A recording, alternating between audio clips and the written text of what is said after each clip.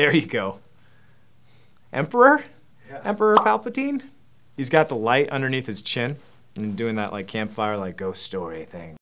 What kind of questions do you have for me today? Oh, you want this? You want the list? I don't really need it.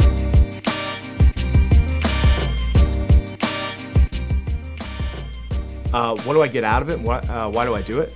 Because acting and story creation and art in general, well, especially story creation with film, you are asked to step outside your perspective, your own point of view, and try to empathize with another character or align yourself with this story and the research that you have to do and the judgment that you carry around in your everyday life. You just have to let it go and accept that this character has real reasons for what they're doing.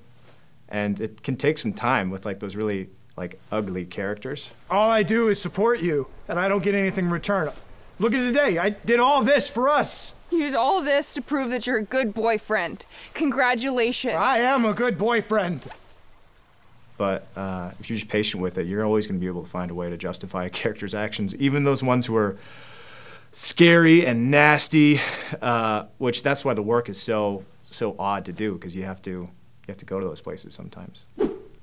Does my family approve of my stories? Do I sometimes worry that I'm going to embarrass my mother? Hi, Mom. Oh, yeah, I worry about that a lot sometimes, because just the way you're out there interacting with the world that's how people see you. And then when you take on a character that acts in a completely different way, to really do justice to that character, you gotta adapt. You gotta adopt their point of view on life. And that's when I found out that Brazilians aren't just for women. Yeah. This has been fun. Yeah, totally. And my place is probably closer.